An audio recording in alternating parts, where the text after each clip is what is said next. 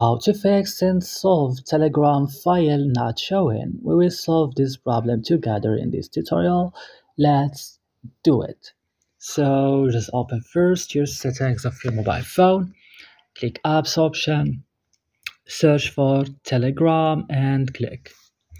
Guys, here you will see this list. Scroll it down to storage option, click clear cache and back. Click right now on force stop and click OK.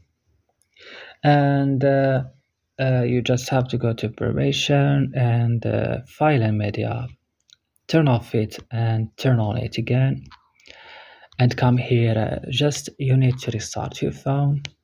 After that guys, sorry, you will see this solve it.